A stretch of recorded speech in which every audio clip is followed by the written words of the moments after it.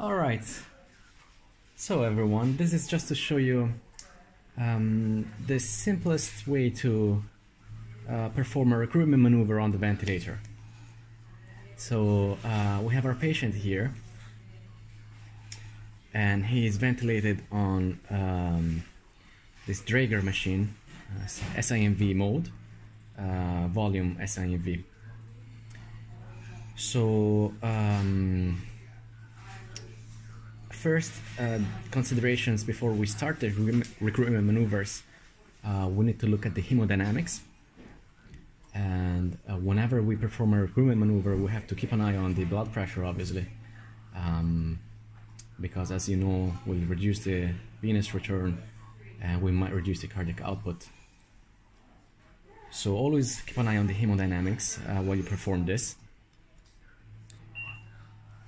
Another consideration is to sedate your patient.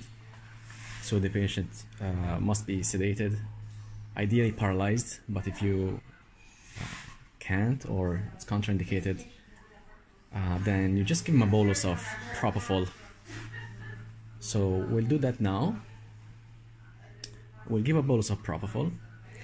And now the first thing I do here is to increase the FiO2 to 100%.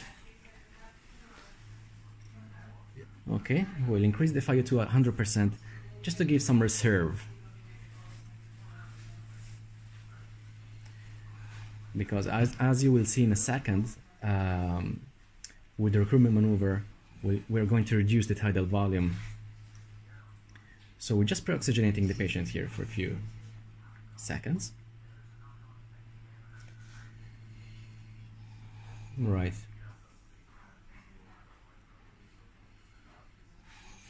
So the second thing I do now is reducing the tidal volume. I bring it down, let's say to 150 milliliters. All right. Okay. Now after that, I'm just gonna increase my PEEP to 30. Now when I do that, the machine is asking me for confirmation multiple times. Obviously we have an alarm, so we stop the alarm. We have the PEEP at 30 now, and we count 30 seconds. That's the blood, that's the pressure in the airways. Do we need to feed the time as well, or that it comes automatically for 30 seconds? Well, you have to count 30 seconds on a timer, if you have a timer. Yeah. And if you don't have a timer, you can look at the alarm timing here. Yeah. So we're keeping an eye on the blood pressure.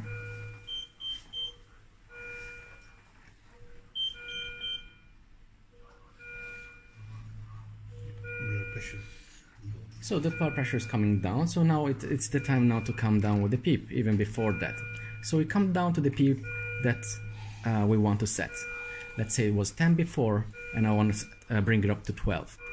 So once I do that, I come back with my tidal volumes to normal values. Okay.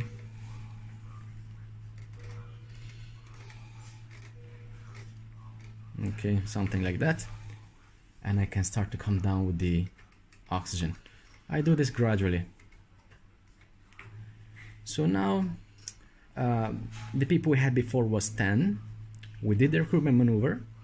We brought the PEEP to 30 for at least 30 seconds. Now we didn't do that for 30 seconds, but you get the idea. So sorry, maximum of 30 seconds. And then after that, I came down with the PEEP back to the value I want to set, and then brought back this tidal volume to the normal values, and now I can come down the FiO2.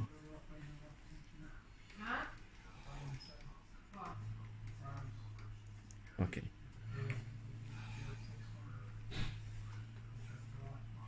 Reset the alarms here.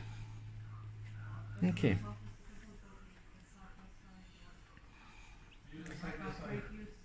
So once you have done this process, you will notice that the compliance of your lung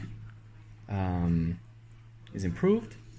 we can see that our blood pressure is coming back and saturation is improved. Yeah, the oxygen saturation now is 99%, but that could be due to the FiO2. So after you do a recruitment maneuver, you want to monitor the trend, because the reason we're doing a recruitment maneuver here is to identify the best PEEP. All right.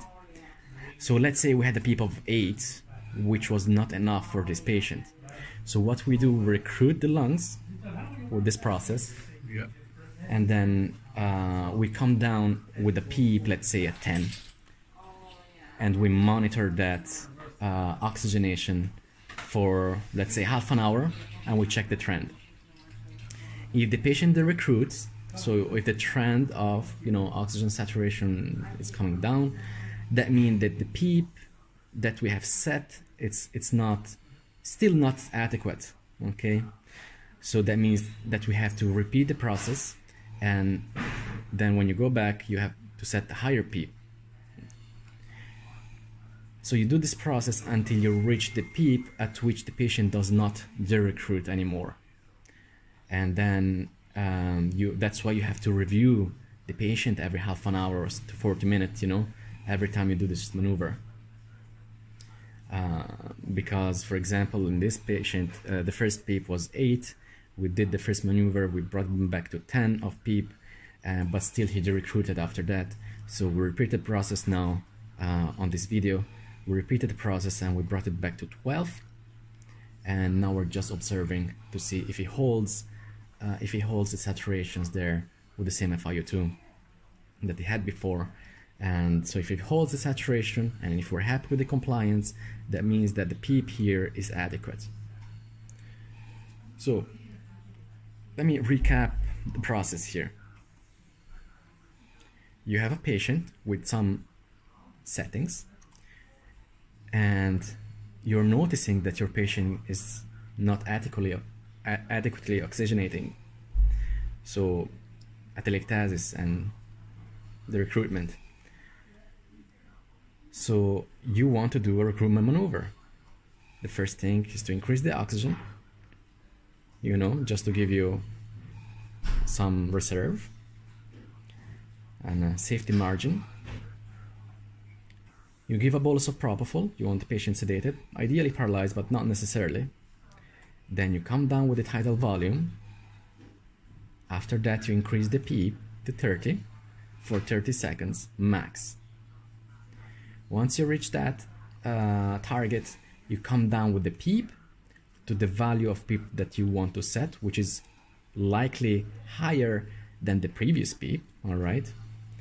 And once you come down with your PEEP, you increase the tidal volume back to the normal values, and then you start coming down with the FiO2. So 30 of PEEP for 30 seconds is a safe way to do it. But again, you always have to keep an eye on the blood pressure there. Now, after you do the process, you monitor the compliance and you monitor the oxygen saturation on the screen.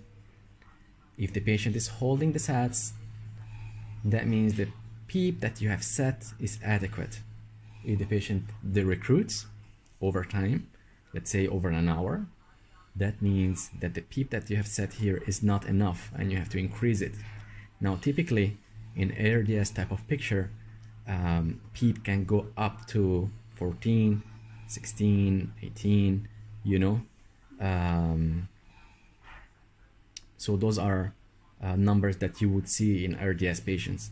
But again, you always have to reassess the patient. It's not a magic number. There are no magic numbers here. You always have to be at the bedside. You always have to check the monitor, the ventilator, and you always have to play with your values here. But this is the probably easiest way to recruit the lungs with the ventilator, just by increasing the PEEP to 30 for 30 seconds. But to do that, you have to do it safely with the oxygen, and that's the process. Okay.